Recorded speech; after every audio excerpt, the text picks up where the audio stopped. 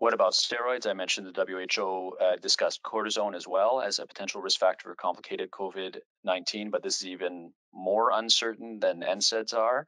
Uh, we strongly recommend not stopping steroids suddenly. If you're using steroids for IBD treatment, please speak to your physician first. It can cause significant problems if you stop steroids suddenly, including shock and even death. So discuss it with your physician.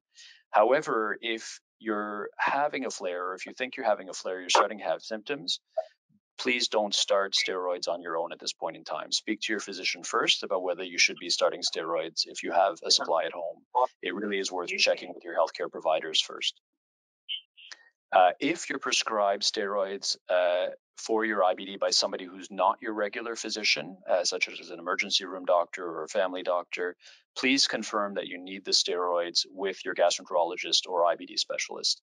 And this is just a general good guidance sort of idea, because steroids are probably our strongest immune suppressing medication, our most systemic immune suppressing medication.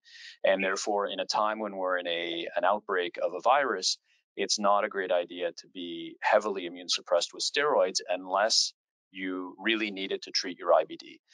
The messaging of all of this is that we believe that treating your IBD and making sure your IBD is in remission and there's no active inflammation is probably the safest way to go. So using your best medications to get rid of inflammation, because you are at more risk for complications from active inflammatory bowel disease, Crohn's and colitis, than you are from COVID-19.